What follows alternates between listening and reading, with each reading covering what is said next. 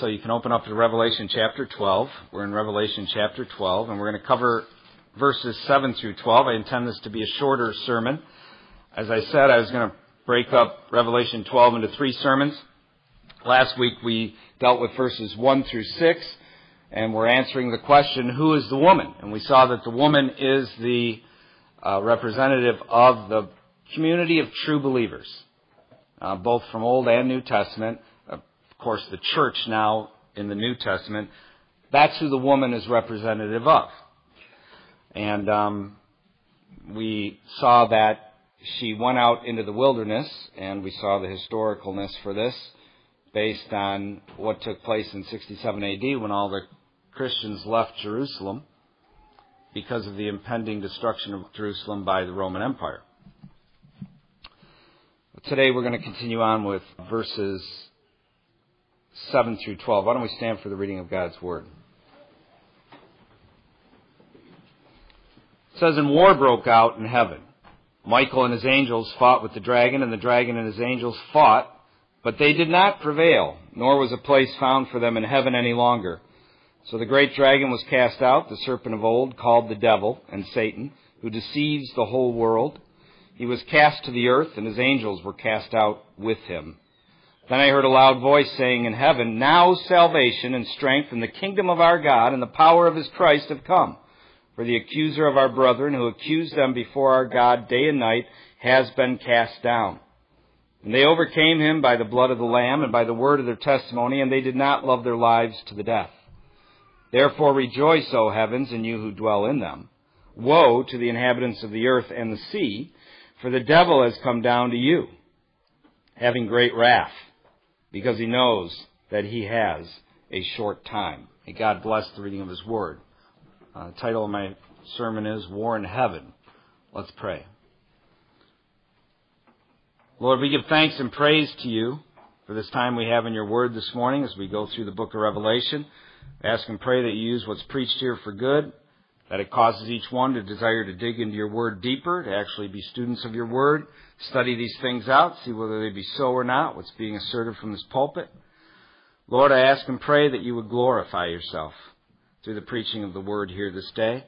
May we understand just how great your kingdom is, that it's a conquering kingdom, not a kingdom holed up in a safe room somewhere waiting for the rapture to come, but no, it's a conquering kingdom, one that goes out, takes to task the forces of evil, declares your law, your great salvation, your word to the nations, and conquers. And God, we just ask and pray that we would understand this and that we would live our lives in accordance with this. And I ask this in Jesus' name. Amen.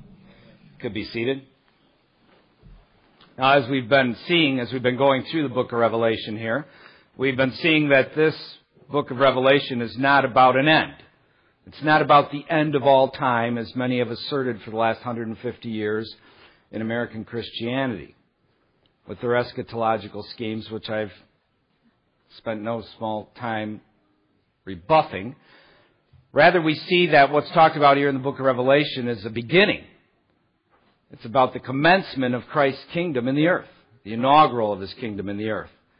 A kingdom that is meant to expand in the earth, to conquer. The gates of hell can't even stand against it. They're flattened as his kingdom expands throughout the earth. Now, here in verse 7, we see that war has broken out. We do know that this war took place in heaven somewhere between the incarnation of Christ and the Great Tribulation in 67 A.D., which of course culminated with the destruction of the temple in 70 A.D. We do know this war took place somewhere between the incarnation of Christ and the Great Tribulation in 67 A.D., because as we saw last week, verses 1 through 6 covered this time frame, covered from the incarnation of Christ to the Christians fleeing Jerusalem in 67 A.D., which is an historical fact. They went to Pella, a city far north of Jerusalem, to find refuge there during the Great Tribulation. We also know that verses 13 through 17, after we get through verses 7 through 12, describing the war in heaven, verses 13 through 17 go on to continue to talk about this time frame. the time frame of the incarnation of Christ to the Christians fleeing Jerusalem in 67 AD. So we know this war took place somewhere in that time frame, from the incarnation of Christ to the Christians fleeing in 67 AD. We can also see from the context that Christ's finished work at Calvary was the deciding factor in this war, because verse 10 says, "Then I heard a loud voice saying in heaven, 'Now salvation and strength and the kingdom of our God and the power of His Christ have come. For the accuser of our brethren accused them before our God day and night has been cast down, and they overcame him by the blood of the Lamb.'" So we see here that from the context that Christ's finished work at Calvary was the deciding factor in this war. It is what caused the saints to be able to triumph over the devil, was the blood of the Lamb. Whether this war broke out after Christ's ascension, as we have described in verse 5, is His ascension, or when the woman, the community of true believers, the church, fled into the wilderness in 67 AD, which is shown in verse 6, here in Revelation 12, is neither here nor there. The point is, a war broke out, and it broke out because of Christ and His work on earth. And I'm going to show you further how this is clearly so as we continue in this sermon.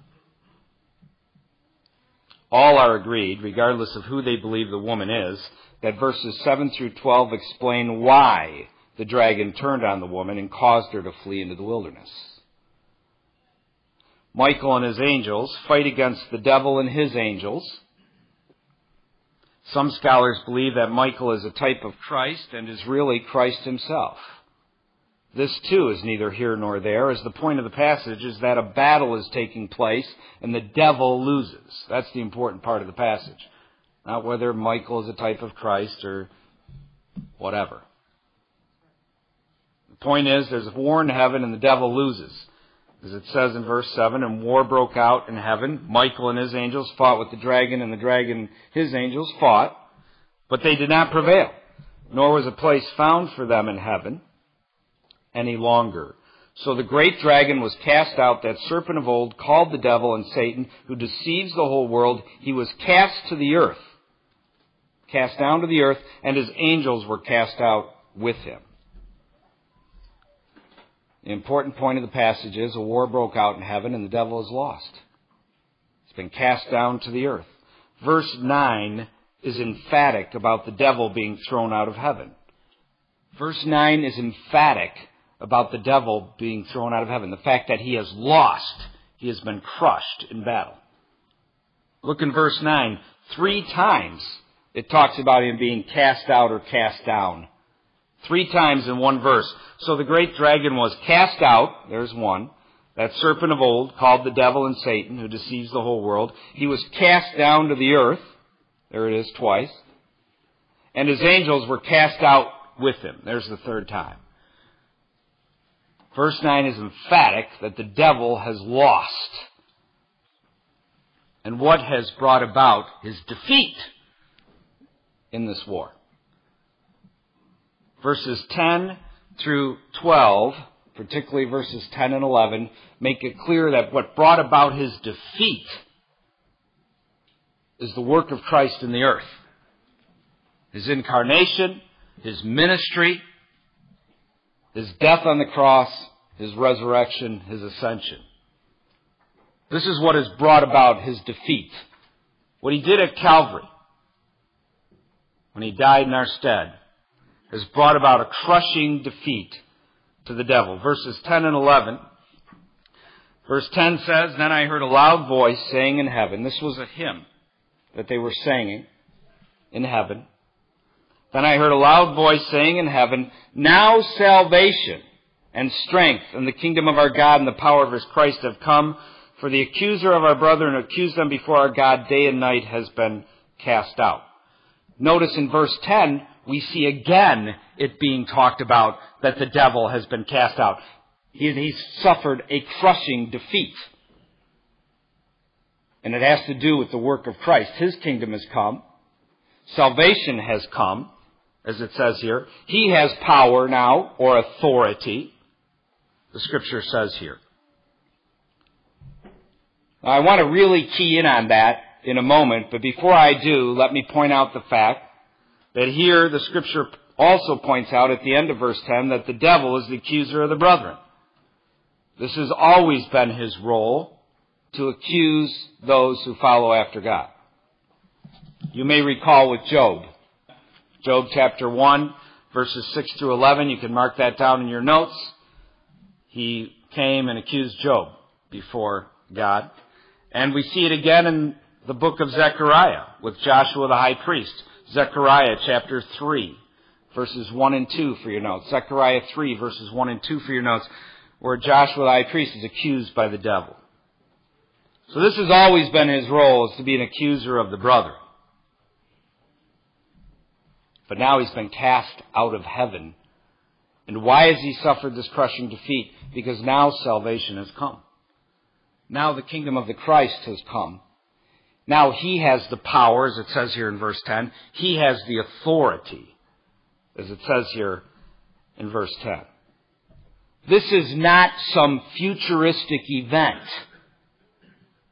I've been showing you this as we've continued through the book of Revelation. This is not some futuristic event. It was futuristic to John, because he wrote about it before it took place. It was futuristic to his hearers. Hadn't taken place yet for them. But it's not futuristic to us because it has since taken place. It took place from 67 to 70 AD. So this is not some futuristic event that we're all sitting around here waiting to happen. He didn't say all those things to the 7 churches and then, for what reason? Because we're all still waiting for it to happen 2,000 years later? No, he told it was going to affect them back then. This is not some futuristic event. This took place, what's talked about here in verse 10, this took place through Christ's finished work at Calvary, as the overall context clearly shows. Again, talking about his blood. They overcame by the blood of the Lamb. Talking about salvation has come. His kingdom has come. He has power now. Authority now. And we know this to be true from Scripture elsewhere. When did salvation come? When did his kingdom come? When was all power or authority given to Christ? And when was Satan cast down? As it says at the end of verse 10. When did all these things take place? Well, look at Scripture itself and it'll make it clear to you. Let's deal with the end thing first. The casting down, or Satan being cast out. Turn with me to Luke chapter 10, verses 17 through 20. Luke chapter 10, verses 17 through 20. Look at what Jesus said here. Remember, he sent out the 70 to do missionary work? And it says in verse 17, Then the 70 returned with joy, saying, Lord, even the demons are subject to us in your name. He has power now. He has authority now. And look what it goes on and says. And Jesus said to them, I saw Satan fall like lightning from heaven. When was he cast out? He was cast out of heaven while Christ was on earth doing his earthly ministry. This is when the war took place and the devil lost, suffering a crushing defeat by Christ's work at Calvary. I saw Satan fall like lightning from heaven. Behold, I give you the authority. As his people, we have his authority to trample on serpents and scorpions and over all the power of the enemy. Nothing shall by any means hurt you. Amen? This is when the devil was cast out of heaven. This is when he was cast down to the earth. There was a battle that took place in heaven while Christ was doing his earthly ministry, and the crushing defeat of Satan took place when Christ died on the cross. Utterly crushed the devil at that point. Look at John chapter 12 as I continue on with this point. John chapter 12, verse 31. John chapter 12, verse 31. Verse 30 says, Jesus answered and said, "This voice did not come because of me, but for your sake." Look what he says in verse 31. "Now is the judgment of this world. Now the ruler of this world," which is who? The devil, who deceives the whole world. It says back in our passage there in Revelation 12:10. "Now is the judgment of this world. Now the ruler of this world will be cast out." And he was. He suffered an utter defeat when Jesus died at Calvary. What does the very next verse say? Verse 32. "And I, if I am lifted up from the earth, will draw all peoples to myself." What was he talking about? His death at Calvary. As verse 33 says, "This he said, signifying by what death he would die." This is when the devil was cast out of heaven. This is when he was cast down to earth. There was a war that took place in heaven, and he suffered a crushing defeat by the finished work of Christ at Calvary, which is what Revelation chapter 12, verse 10 is talking about. Praise his holy name.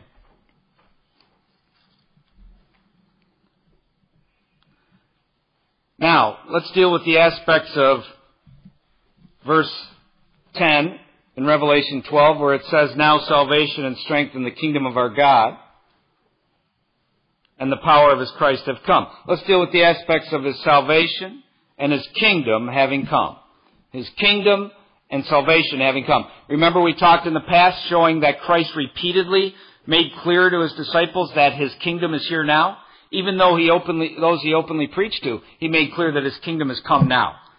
Yes, there is still a future aspect to his kingdom, but his kingdom has been here since he began his earthly ministry. The Scriptures are repeatedly clear on that. Look at Matthew chapter 12, verse 28. Matthew chapter 12, verse 28. We'll just not belabor the point, because I've shown this over and over again in the past, all the many passages where Christ makes clear his kingdom's here now, that it's meant to expand in the earth, that it's meant to conquer in the earth. Here, in Matthew chapter 12, verse 28, Jesus says, "But if I cast out demons by the Spirit of God, surely the kingdom of God has come upon you." The kingdom of God came with Christ. With his appearance on earth came the kingdom of Christ, came the kingdom of God, came the kingdom of heaven on earth. With his incarnation, with his earthly ministry, with the work that he did at Calvary. His kingdom came then and has been in the earth since then. A lot of Christians want to relegate God's kingdom just to be off in the future somehow. And yes, there is a future aspect, but that's not all there is. His kingdom's here now, has been for 2,000 years. Has been expanding in the earth for 2,000 years. Praise his holy name. Some people want to say, "Oh, well, look how bad things are here in America. It means Jesus has to return." Really? Just read the statistics on Christianity in Africa. People in Africa have become, over the last 100 years, overabundantly Christianized by the millions. I think 100 years ago, about 14% of Africa was Christian. Now over 50% of Africans are Christian. Showing the power and expansion of God's kingdom in the earth. It's meant to expand. The reason things are going down in America is because the church in America is a whore. We live like whores. We behave like whores. We're more interested in being the sugar of the earth than the salt of the earth. And Jesus said, if you won't be the salt of the earth, the only thing you're good for is to be thrown on the ground, trampled on the foot of men. And that's the judgment the American church is suffering right now. That's why our culture is a mess, because the church isn't being the church. The church is more interested in accommodating itself to the world, getting along with the world, being relevant to the world, and in the process making itself irrelevant to the kingdom of God. It's a joke. This is when the kingdom came, with Christ and his incarnation, his work on earth. His earthly ministry culminating, of course, with his death on the cross. This is why verse 11 goes on to say, and they overcame him, the devil, verse 11 of Revelation 12, by the blood of the Lamb, which of course he shed at Calvary. This is when salvation came. Amen? When Christ came, we have his kingdom, we have salvation, we have the devil being cast out. all being seen clearly in the Gospels. This is what Revelation chapter 12, verse 10 is referring to. What about the fact of power or authority? Verse 10. And the power of his Christ have come. The power or authority of Christ have come. This isn't some futuristic event. This too also already took place, and Christ affirmed that it had already taken place. Turn with me to Matthew chapter 28. Just several chapters up from where we were there in Matthew 12. Matthew chapter 28. Look what Christ says here. Matthew 28, verse 18. And Jesus came and spoke to them, saying, this is after he rose from the dead, he died on the cross, rose from the dead. Jesus came and spoke to them, saying, all authority has been given to me in heaven and on earth. All authority has been given to me in heaven and on earth. This isn't some futuristic thing. It's already taken place. The battle was won. The decisive defeat of Satan took place at Calvary. He died at Calvary. He rose from the dead. The devil is defeated. We have a conquering king with a conquering kingdom who we're supposed to serve. I'm going to be asking Ernie to do a sermon to just show how hymns have changed. Follow the hymns of the early church through the ages and notice how they talked about this repeatedly, about how nations should be subdued under Christ, how his kingdom marches forward in the earth, how Christianity isn't just have to do with our personal selves, which it does, of course, but it has to do with changing cultures, changing nations, seeing our King's law expanded and held up in the earth. And then watch how it changes over the last 200 years in the hymns we sing. Watch how it changes and watch the difference of 1,800 years of hymns versus the last 150 years of hymns. Look at the difference. You can look at it right in our own hymnal.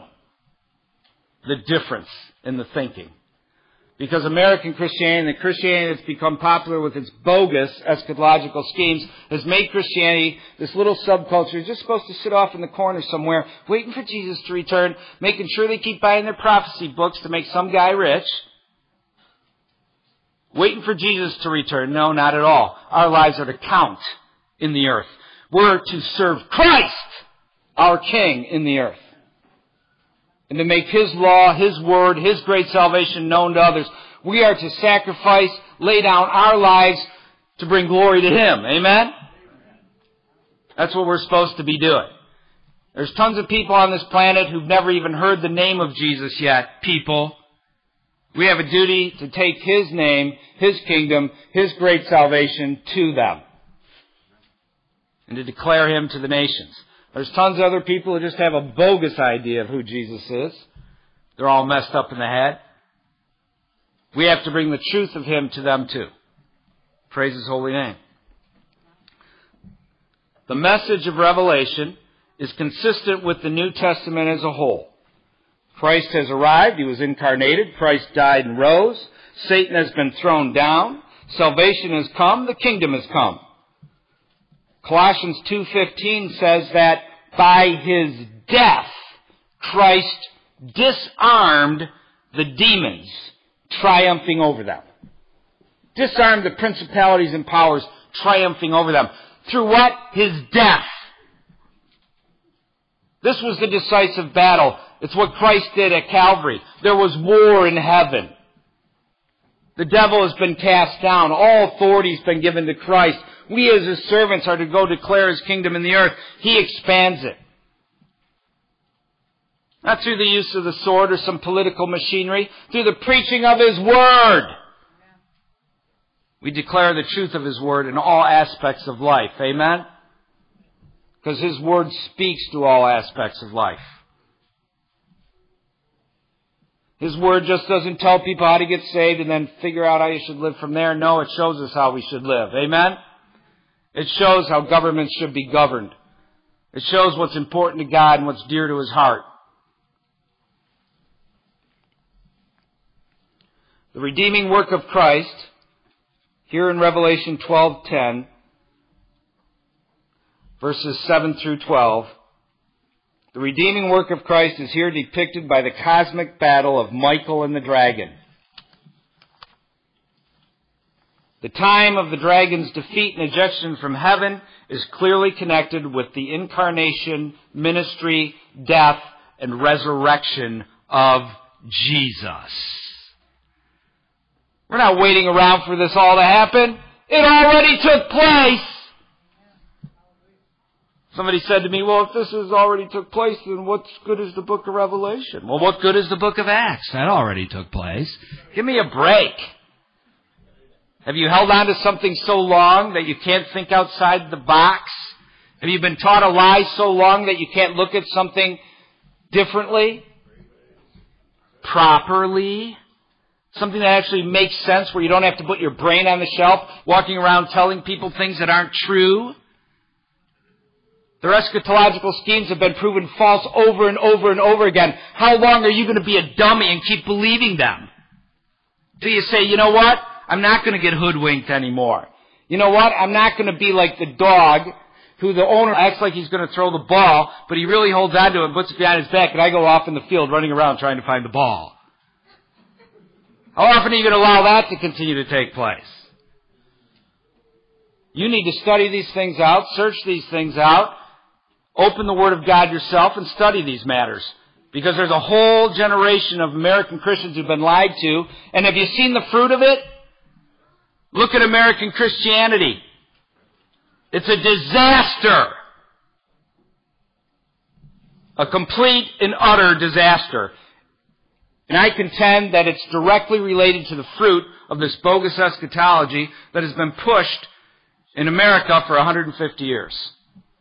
Oh, why are you so strong about this, Pastor Matt? I just told you why. I just told you why. Look at the fruit. Look what it's done. Look how it's hampered the work of God in the earth and His kingdom in our nation. Got a bunch of people sitting around, twiddling their thumbs, going to prophecy conferences, thinking, nothing really matters what I do anyways, because Jesus is coming back any day. I read the last chapter. We win. Is that it? That's all you got? You stink. If I hear another person say that, I'm going to barf. I listen to Crosstalk, talking about the problems in the earth. Every time people call in, well, at least we know in the end, we win. We've read the last chapter. And then somebody always calls in and says, well, why do we care about any of this? It's all supposed to take place. It's prophesied to happen. Just sit back and enjoy. What's important is that we don't have fear while it's going on. Again, the whole pietistic thing. Is this messed up? Am I going to keep pounding on it? You better believe I am. I'm at war with this evil eschatology. I've taken time to study and read through these things and look at them and see that what they teach isn't just some little thing. It's a problem. And it's destroyed the American church. And it needs to be taken to task, and it can be taken to task. And hopefully you can see what I'm saying as we go through these passages.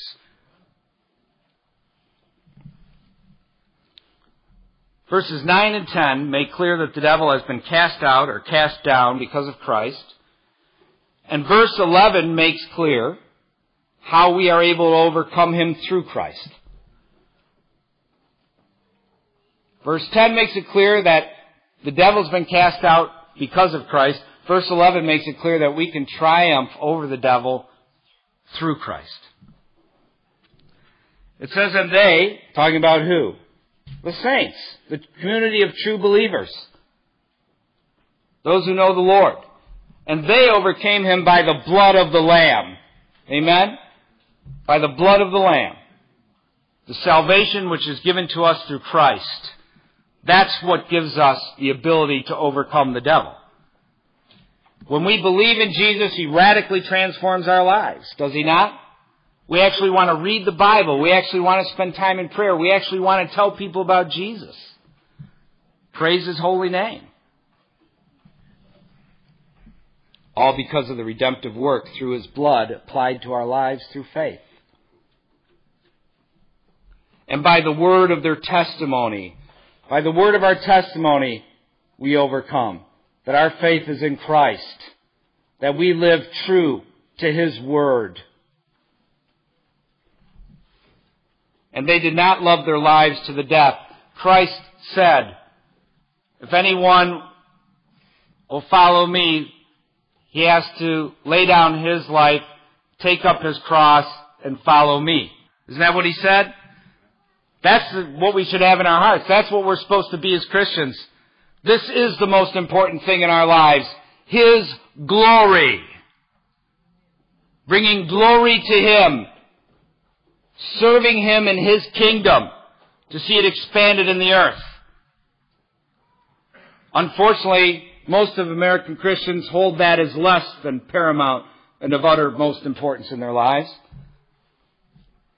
How do we know? Just look at the state of American Christianity.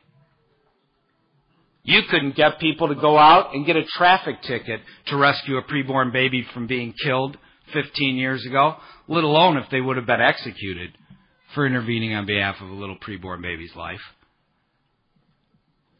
When I was young, I used to hear people talk about, I'll be faithful to death. They want me to deny Jesus, I'll be faithful to death. Are you kidding me? You know how many Christian teachers there are in public schools who won't talk about Jesus because they were told they couldn't talk about Jesus? They won't even jeopardize their stinking job, let alone their life. I don't believe any of it for a minute. I've seen the state of American Christianity. It's so accommodated and like the world. They wouldn't know the difference between His kingdom and the kingdom of this world anyway. To know where to take a stand, to put their life on the line.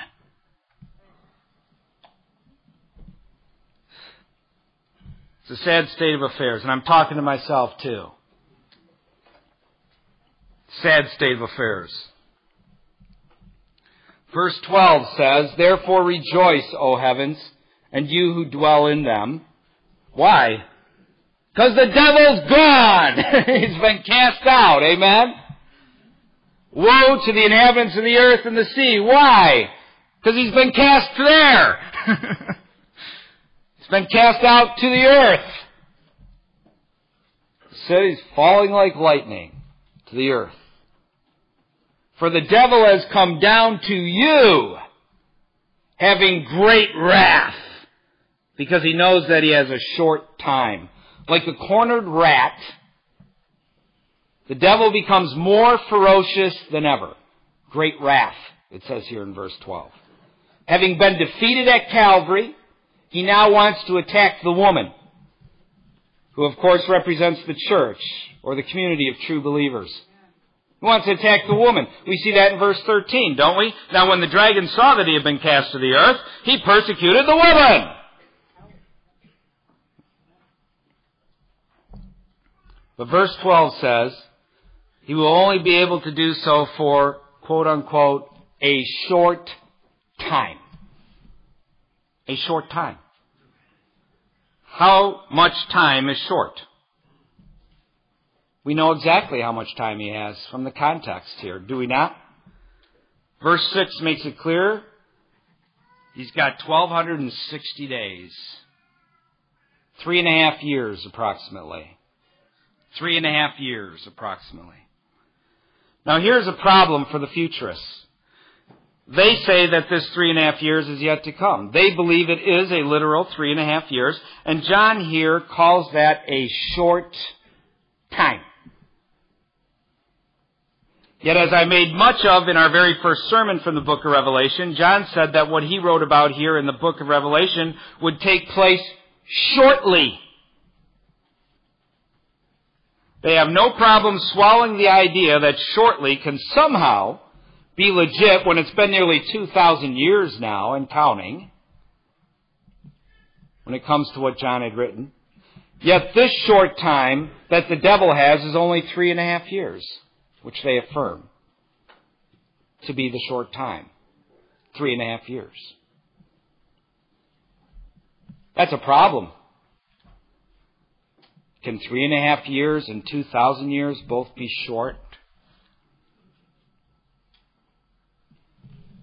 We, of course, understand the 3.5 years to have already taken place since John wrote the book of Revelation, from 67 to 70 A.D., with the Great Tribulation. That did take place with the destruction of Jerusalem and the annihilation of the temple in 70 A.D. And it was horrific. Just read the account of the historian Josephus to see how horrific it was. It did take place shortly. What John wrote did take place shortly. Remember, he said, what I write about will take place shortly in the first chapter. In the first chapter, he also said that what he was writing about, he said, the time is near. The time of it happening is near, he said in Revelation 1. At the end of Revelation, when he was summarizing everything, in Revelation 22, he told them again that what is going to take place about what he had written would take place shortly. And then he said that he was told not to seal up the prophecy because the time was at hand. And it did take place shortly. Within a few years after John wrote the book of Revelation, all this took place with the destruction of Jerusalem and the annihilation of the temple in 70 A.D. Shortly and short are about the same when you look at them in their context of Revelation.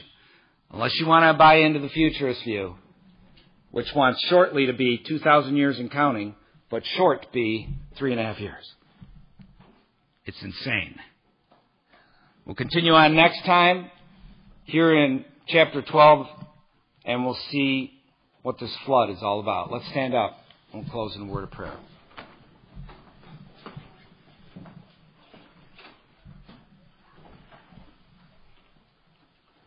Father, we give thanks and praise to you, and thank you for this time we had in your word here today. Lord, I hope many were provoked to love and to good works and to desire to dig into your word. Hallelujah, God. To search these things out. To see whether they be so or not. To see what makes more sense. The eschatological schemes that have been running around and proven false again and again for 150 years, or what I'm presenting, O Lord. Let people dig into that. Lord, I also ask and pray that people would study, search these things out, dig also, so that they can teach others about these important matters. Lord, for so many years I wrote this all off saying, who can ever know? Who can ever figure it out? I don't even want to look at it. It just all seems so crazy. And Lord, to be able to do this study and see how clearly understandable it all is has been great. Father, I just ask and pray that we would see the importance of this for our hour in our nation. That this bogus eschatology has reaped a whirlwind of bad fruit and a messed up Christianity. We see Christian men and women walking listlessly through their lives, thinking he's going to come back any day now, so who really cares about what happens next here? And the bad impact that thinking has had in our nation. God, I just ask and pray that you give us a hunger and thirsting to read your word and to study your word and to know your word. Father, may we be your humble servants in the earth. May we faithfully serve you. Move upon us with your Spirit, for we can do nothing without you. You are the vine, we are the branches. Help us, O God, to serve you in the earth, to bring glory, glory, glory to your name. And I ask these things in Jesus' name. May your kingdom continue to expand. For even as you said, we should pray, thy kingdom come. Praise your holy name, Father. Be with each one here. May we teach the nations, disciple them in all your word. And I ask this in Jesus' name. Amen. You could be seated.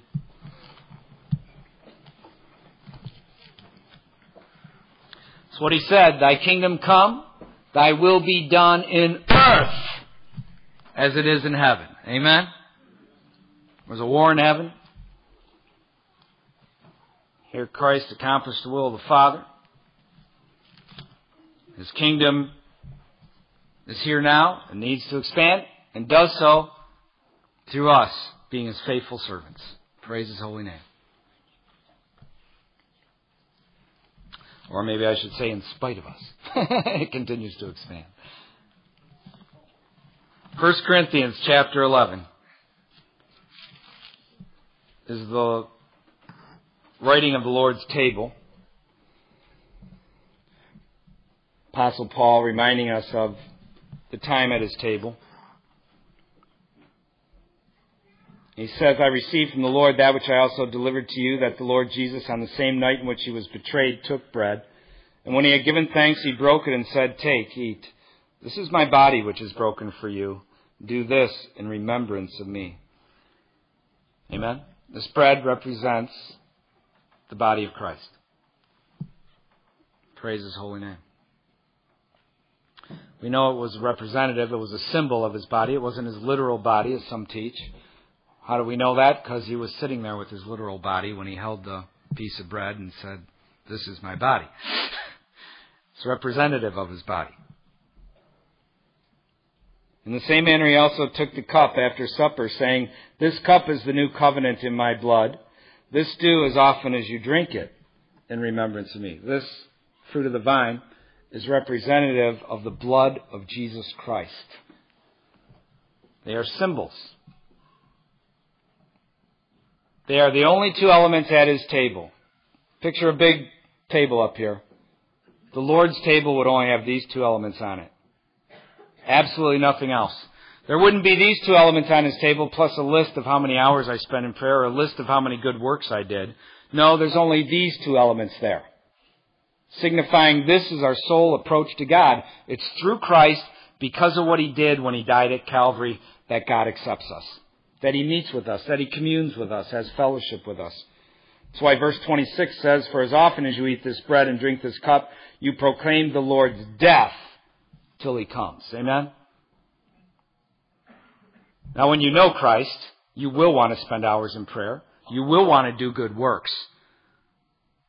But the point is you can never use those good works as a means whereby you try to approach God. You can always only approach God through Christ, plus nothing. Whether you've been a Christian for 5 seconds or 55 years, it's always only through Jesus. Those good works that we do, that holy living which we display, it's the result or the fruit or the evidence of our saving faith in Christ. We don't do those good things to try and obtain God's acceptance. Rather, we do those good things because we have obtained God's acceptance. And there's a world of difference between those two. Praise His holy name. This is why the book of Hebrews calls this a great salvation. Because God has made a great plan of salvation for us. To be redeemed unto Himself and to be able to live as He desires us to live as His people. Praise His name. Let's bow our heads and we'll pray. Lord, we give thanks and praise to You that we can meet with You, that we can fellowship with You, that we can commune with You. Through Your Son, Jesus, Father, we thank You for this. God, I just ask and pray that we would be Your ambassadors in the earth, that we would declare Your holy law and this great salvation to others, that we wouldn't, through cowardice or concern over reputation, hide our light under a bushel, but that we would proclaim this good news from the housetops, that we would desire to talk to people about it everywhere throughout our day. Move upon us by Your Holy Spirit. Anoint us, empower us by Your Spirit to do Your work in the earth, O God. When we speak of You, may Your Holy Spirit convict the hearers of sin, righteousness, and judgment, that they might see their need for Jesus. And God, we ask these things in Jesus' holy name. Amen. Let's partake together.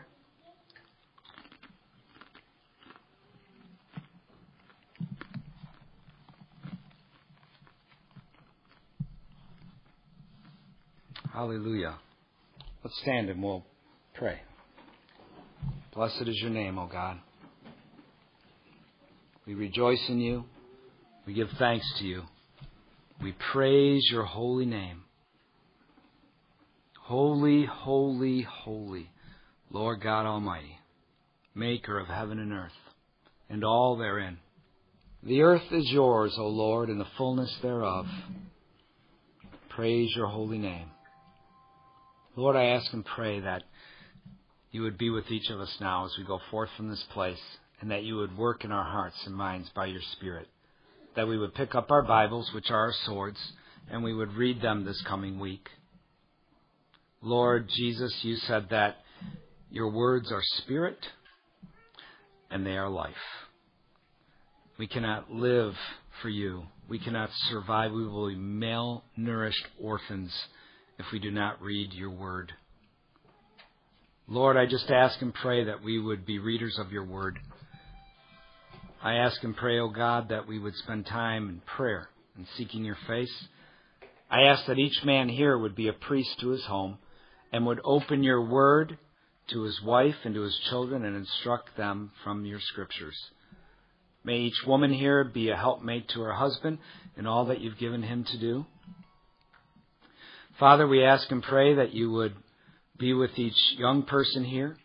Ask that they would use their strength, not in selfish pursuits, but in service to you and your kingdom.